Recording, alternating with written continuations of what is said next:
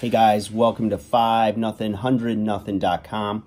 My name is Fugget, and Fugget stands for Fittest Underdog Guru Using Intelligent Tactics. And today I want to talk to my undersized underdogs about a couple of questions I've gotten recently, and over the years as a personal trainer I've gotten in the gym almost on a daily basis, is from men asking how they can get their chest to look cut. So I've heard every answer from you just need to do flies, or, there's just certain special exercises that cut up the chest. And the thing is that an exercise itself isn't going to do it. It's going to be a few different approaches, a few different tactics to help to get that chest looking cut. So first off, I want to talk to you guys about what exactly the anatomy of the chest is. And you have two different pec muscles, a pec major and a pec minor. A pec major makes up the majority of the chest, hence the name major. The pec minor is really that area where a lot of you men want to get cut, okay? So it's the lower part of the chest. Now, it would seem to make sense that just training the pec minor would give you a more cut up look. So like doing a decline bench press or pec flies seem to target, or dips seem to target that area a little bit more. Now, you could do a lot of that and, make that the bulk of your chest movements in the gym, but the real problem isn't really developing the muscle. Just like doing a lot of abdominal crunches isn't going to make your abs show. It's going to be lowering your body fat. So when it comes to the exercises, I tell people to stay with the basics. The basics are best. So, the basic chest movements are going to be anything from a machine to a barbell to dumbbells, what have you, and body weight push-ups. All of those right there, any type of pressing motion is going to develop the chest and give it that muscle tone and more tension, hardness, have you, underneath the body fat that you still need to lose. So sticking with any type of chest press machine, incline, the decline presses, dips, just train that pec fully, make it strong. You're still going to get some secondary work in your triceps, the back of the arm, and the front of the shoulder, the anterior deltoid. So sticking with those movements, you guys, movements that are going to allow you to use a maximal load safely, in that rep range of, if you're looking for power, looking at 5 to 7 reps, you're looking for hypertrophy or growth anywhere from 8 and even up to 15.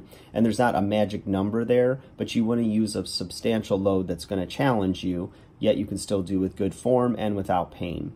So, sticking to those basics are best, building up that chest muscle. So there's the flip side where guys are always, one camp just wants to always, figure out the exercise that's going to do it. And other camp just says, well, I know I'm not going to exercise, I'm just going to diet. Well, that's all well and good, but let's say that you have very underdeveloped chest muscles. Think about if you take a bedspread, you're putting on the sheet on your bed, and it's going to tuck underneath the sheet that you sleep on, not the top sheet.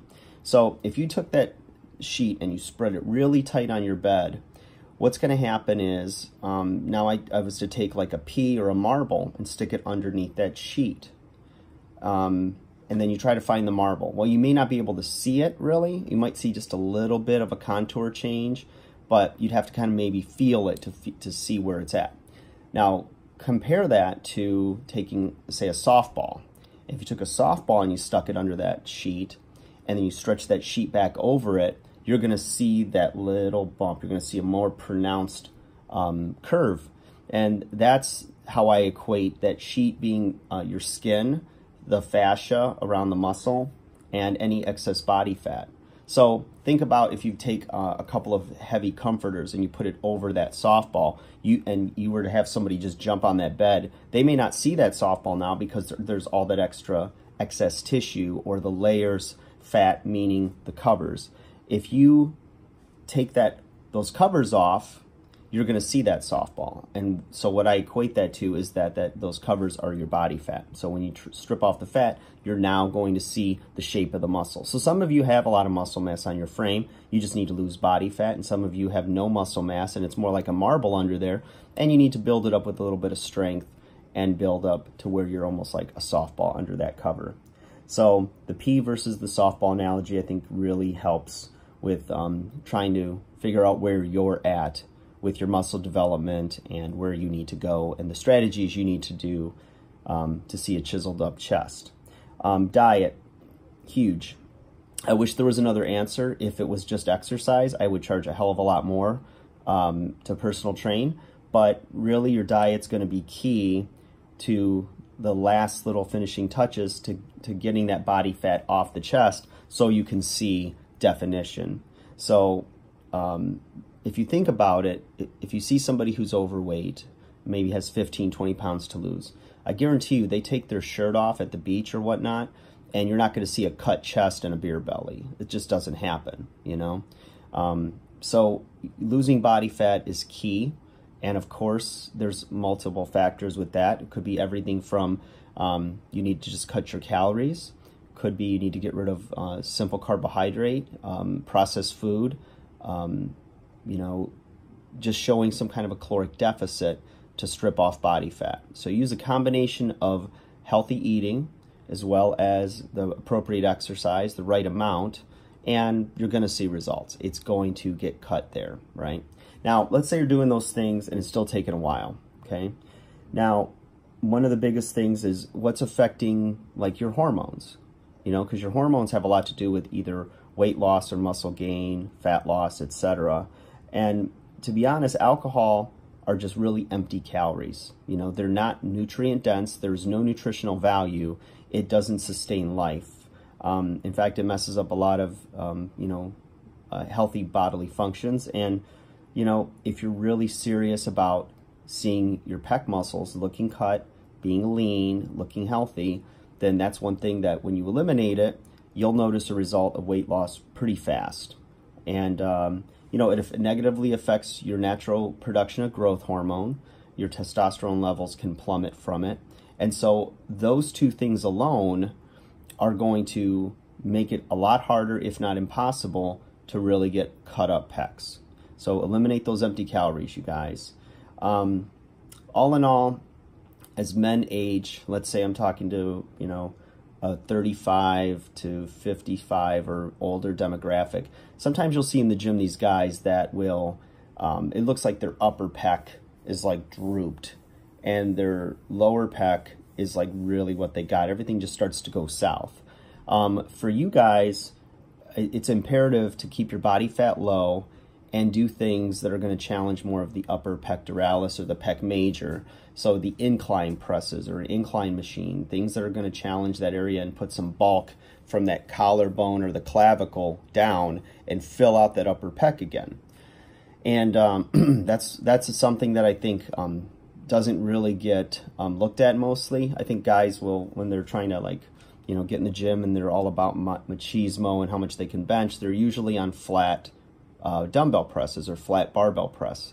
But get on some incline work, you guys. Work on that upper pec. If you're using cables, anchor those cables low and go up, whether it's a fly or whether it's a press, and fill out that upper pec, you know. And then when you have a combination of good diet, then you're going to start to see that fat diminish. And if you're a guy who's like stuck on the scale or think that your arms might be shrinking, or, you know, like when I used to think when I was younger, I need to be 200 pounds. Like, that's a man. A man is not under 200 pounds and all this crap. It didn't look good on me. I looked too thick, too puffy. And when the shirt came off at the beach, the tail, I mean, that you can't hide that. When you have the great unveiling, you're going to see the results of good eating habits and good training habits. So if you guys want to look good with that shirt off or look good naked or what have you, whatever's floating your boat, you know, start to pay attention to those things. You know, those little things become the big things. So, you know, watching your diet, you know, training with heavy enough weight to build that pec muscle and keep it developed, and, you know, watching, you know, simple sugars and eliminating alcohol. Before you know it, guys, you're going to see those pecs tighten up. your hormone profiles are going to be better, and your body starts to become a fat-burning furnace for you and not working against you. So, count the cost of your habits, and if it's really worth it to you, and, go from there. So, guys, 5nothing100nothing.com. I appreciate the questions. I hope that helps you guys. You get some before-after photos or just want to shoot a story of success, please do. And any other questions, let me know in the comments. You guys have a great day.